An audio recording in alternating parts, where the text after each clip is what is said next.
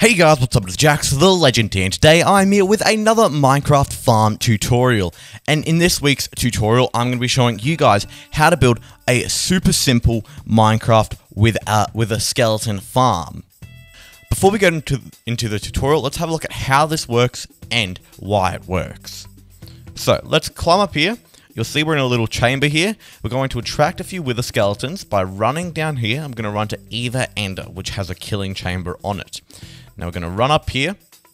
Then you'll see once we eventually get up to the top here and get to this right here, the wither skeletons will run up onto the hoppers and I can kill them and whack them.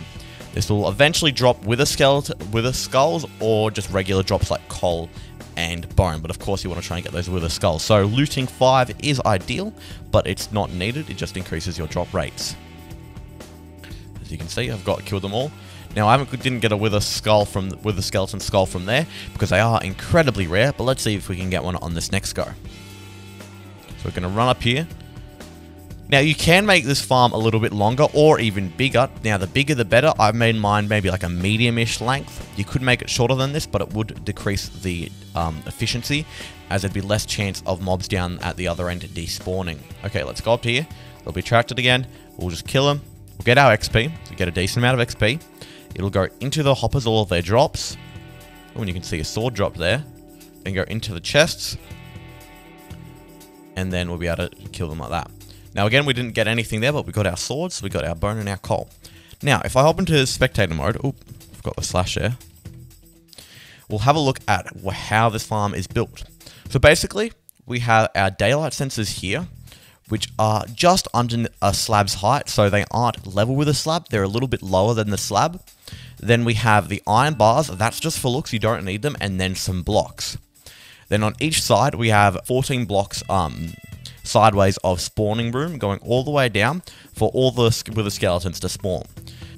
Now, as long as we don't jump when we're on these daylight sensors, only the wither skeletons will be able to see the top of our heads. If we do jump, we will aggravate the other mobs, which is not what we want. Then the rest is pretty self-explanatory. We showed it off before, where we run up to here, they come into the hopper, we kill them, and then they die. Okay, so now let's get onto the material list. The material list for this, hold on, let me just hop into creative again. The material list for this is going to be listed in a different way than my usual material list. It's going to be listed in a section, so one row of this farm. So basically, for each length, for each row of this farm, you're going to need the materials on your screen now. So if you make this farm 50 blocks long, you're going to need these materials times 50. Then on top of those materials, you're also going to need these materials on the other side of your screen. Now these materials are the 2 killing chambers at the end. So now that you've got those, let's hop into a world to get building. Okay, so the first thing you want to do is find a nether temple that looks something like this. The best spots to build these wither farms are nether temples that are over a large body of lava and are not near to anything. So this isn't a very good location, as you can see, because there's lots of areas for other mobs to spawn. So if I say build a wither skeleton farm here, there's going to be lots of magma cubes spawning on the other side, so it will decrease efficiency. So you want to fly around and have a look for a nether temple or not fly around, walk around if you're in survival, and look for a nether temple that has minimal spawning platforms around it. Okay, so I've now found this nether fortress, which is over mostly lava, and if it is over a bit of land, it's over some nether wastelands, which have lower spawn rates than the other biomes, because there's only one mob that spawns in here, which is the zombified piglins. However, if you do find it in another biome, you can slab the area around your platform. Now your platform, you have to be very careful where you place it. You can't just place it in the middle of nowhere, because it has to be inside of the boundaries of your nether fortress. So as you can see, my nether fortress here probably only goes out to about there, but goes down this way for quite a bit. So I can build it from there all the way around there and come back in a big square. But if I go out any further to say here, I'm very likely be out of the nether boundaries, the nether fortress boundaries. So this will stop the spawning of the wither skeleton. So in your visible sight, check your boundaries. So there and back there. I can make it quite big if I want to. So in regards to the size that you actually want clear, most people would be probably okay with between 40 and 70 blocks long. 70 on the higher side, 40 blocks is probably good for most people. You could even have it lower than that. But if you want it bigger, you can have it bigger, and you also can have it smaller. But again, go big with this if you can, because it'll increase spawn rates and make it a lot more efficient. As well as that, you want a reasonable distance between the nether fortress and the roof. As you can see, I've got about 10-15 blocks here, or maybe 20, not very good at block estimation here. But you want a reasonable distance there. And if you want to increase the spawn rates, sorry about, there was some cockatoos in the background. You want to lower down these nether fortresses so they're just at the bottom of the pillar, say like there. So you lower them down to about that height there, all of these, and place slabs all over the land around it if there is any, because that will stop any mob spawning. This isn't necessary. I didn't do the slab ones on my farm that I showed you earlier, but I did remove some of the nether fortress pillars. Okay, so now I've gone over where you need to start building this and how you want to start it. We want to grab out some materials. We want to grab out a daylight sensor, an iron bar, a fence, or any sort of block. This is optional, just to put at the bottom. I'm going to use some iron bars because I think it looks nice. And then a block with a solid back. Now, a block with a solid back can be like stone, dirt, a backward stair, but a block without a solid back would be like an anvil. I'll show you what I mean here. A block with a solid back, as you can see, you just walk up to it and it's boxed. And when you place a different type of block next to it, you can just walk straight across. If there wasn't a hole there, you can just walk straight across it like this. Where with an anvil, you can see I get stuck here because it's slightly shorter. Now, what this means is if it's slightly shorter, the wither skeleton will be able to hit you and kill you, and that is not what you want. So you want to use a block like andesite, netherite, oh my goodness, granite, or even a stair like this. I've seen a few people use stairs like this to make it a bit more spacious, so you have a bit of space there. Now, to start building this, we want to come down to the ground and build up a few blocks. Now, we want to build up a few blocks, so we're just going over the nether fortress, all the things over the nether fortress, so that's about right. But we don't want to be up too high where we're going to have issues colliding with the nether roof. Now, if you're digging down these nether fortresses, it will be a lot easier because you won't have to build up as high. But if you're not, like I'm not right now, you will have to go up a reasonable height. Now that you've done that, you want to place a block on top of that and come 15 blocks across. 1, 2, 3, 4, 5, 6, 7, 8, 9, 10, 11, 12, 13, 14, 15. Place 3 different types of blocks like this and count another 15. 1, 2, 3, 4, 5, 6, 7, 8, 9, 10, 11, 12, 13, 14, 15. Now this has to be out of netherite, not netherite, nether brick, because nether bricks are the only block where the skeletons will spawn on. Okay, now that we've got that, we want to place a daylight detector in the middle, or daylight sensor, in the middle right here.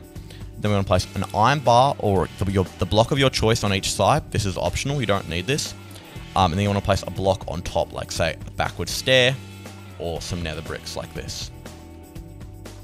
But you don't need these iron bars, you can have it floating just like this, but it makes it feel a little bit safer when you've got it there, even though it doesn't do anything. Now come to either side, and you want to come 3 blocks up with any sort of casing block. This can be just a regular wall, some fences, some glass, but I'm going to use iron bars. Then place a block on top. That. Now these are essentially going to be your walls. There's 2 ways of doing these, the roof on top of these walls. The first one is putting a full block like this, and then a piece of carpet on top. Like say red carpet on top to stop mob spawning. But the other way is much simpler. You just use some smooth slabs, which is the way I'm going to be doing it, and place it on the bottom half, and then just go straight across like that. Now that you've done this, you want to duplicate this for as long as you want. I'm going to duplicate mine for about 40 blocks, and then we'll see where we're at there. Okay, so I've now got this built out, and it's 40 blocks long, and you can see it's a decent length, and I've already got some wither skeletons spawning. Now we need to add in the 2 things on both sides. So to do this, we want to grab out some hoppers, some chests, some iron bars or end rods, or some fences. So I'm going to use some end rods, some slabs, oh, and some stairs. Of course, some stairs. And some sort of block. I'm going to use some stone brick. or stone bricks. So we're going to start by placing a double chest by this daylight sensor like this, placing our hopper onto the front portion of that, placing 2 more hoppers going into that on the side, making a staircase leading up to these hoppers, filling in the block underneath them like that. This is fully symmetrical, remember that. Then we're going to be breaking these 3 blocks directly above the stairs. 2, 3. The 1 block there and there, placing an end rod there and there, an end rod right there. Then surrounding this with blocks. Oop, I broke that. Surrounding this with blocks like this. And then, moving this blaze out of the way. We're going to be raising this up 1 more. And then if you want, you can extend the spawning chamber out further for more spawn rates, or you can finish it off here and just put the wall across like that. Those are your 2 options. I'm going to be doing it this way, but the other way is just to extend this out and then curve it around like so. As you can see, just do something like that. Those are the 2 options. Either one works. And with my testing, I really didn't notice too much of a spawning rate increase. So if you're running short on materials, just do it this way. Placing slabs on this here like that. And then we're going to do that on this side as well. So we're going to do replicate this on this side. So remember, all of this is symmetrical. So one thing I tell you to do on one side, do it on the other.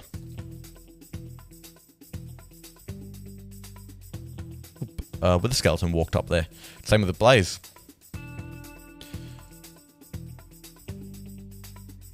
Go straight across like this over this little pop-up portion here. Okay, now that we've got this, we want to make an area so the ghast can't shoot you when you're standing here. So we're going to come up 1 slab over on top of both of these to make it a full block.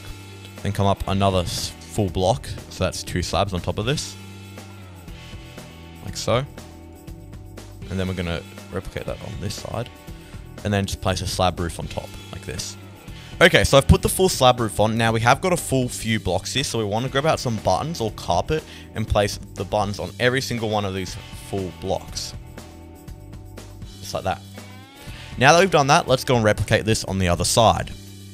Okay, so I've done this on both sides now, and you'll probably notice that you're now stuck on top of the roof. Well, the way to get into this, you want to first get out some ladders and some trapdoors, some blocks. Now, if you get my suggestion is for these blocks, I would suggest getting out some sand. It'll make it easy. You'll probably be asking me why, but sand or some sort of block that can fall, so concrete powder or anything like that. Find the center, which should be in line with this, and dig straight down. Then place the slab back up. Find a spot where you want to put a ladder or a way to get up. Break that. Place a trapdoor on the side of this iron bar. So when you flick it up like this.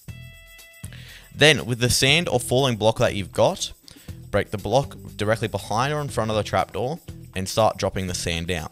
Now, it does take a little bit of time, but it is the safest way to do this. Now, you can use sand or concrete powder. Concrete powder might look better, so you could use, say, black concrete powder instead. Either works, but you just want to slowly drop this down, as you can see. And then eventually, it'll reach the top. Now that it's at the top, we want to go slowly down and place the ladders. Now, you can do this is a pretty risky way of doing it. You got to just hold down your click and when you fall, place the ladder. Just hold it down, fall, place the ladder, and hold W. Fall, place the ladder, hold W. Now, you can have a fire resistance potion. It will make it a bit safer, and you don't have to go all the way to the bottom. Just to a spot where you can place another block to make a bottom platform like this. And so you can walk up and go into an area where your nether portal is. Now, the other way of doing this, which is probably slightly safer, but slightly more annoying, is to grab it at the top. You walk out to the side, you fall down somewhere to somewhere safe. You eventually work your way along to somewhere underneath this andesite part, say here. Then you just go straight up and build a ladder like that way. Either way works. I find this to be the fastest. But if you are newer to Minecraft or don't feel as comfortable with your reflexes, I suggest doing it the other way with just taking your time with some scaffolding and some blocks building up. But remember, any blocks that are full around here, if you want to increase spawn rates, grab some carpet or some slabs and place slabs like this. Especially blocks around, say, blaze spawners or anywhere like that. But other than that, we now have a fully working wither skeleton farm, and you can see we have got some spawn rates, but they are low because of all the areas around where mobs can spawn. So I'm going to go do a little bit of digging, and I'll get back to you once I've dug out this area so there's less spawn rates. So, when I said I was doing a little bit of digging, I was actually doing a lot of digging, and as you can see, all of this is dug out now. We have less spawn rates. We only have those few mobs over there that have spawned. Those won't really affect us. So if I now go up here, we should have more mobs spawning, and we do. We have lots of wither skeletons spawning. So if I hop in, grab out my sword, hop into survival, and walk along here, you'll see the wither skeletons start running across. Now I've got a blaze here. The blazes, when they are up on little areas like that, they will be able to shoot you, but the chances of them getting up to those areas is low. As you can see, I just broke my end rod, whoops. But once I've killed all of these wither skeletons, I'll be able to place my end rod back in this place. But that's the only downside of using an end rod. They do let off a bit of light, however, you can break them a bit easier. I'll still tend to use end rods, but I just have to be a bit more careful. But as you can see, we have still got other wither skeletons spawning down here. Now when running across, close this trapdoor so you don't go falling down, because that would be crazy. Okay, so now you guys know how to build a super simple and super efficient wither skeleton farm. So that's going to be the end of this video, guys. I hope you guys enjoyed. Please leave a like, comment, and remember to subscribe if you're new, and I'll see you guys later. And remember, stay carbonated.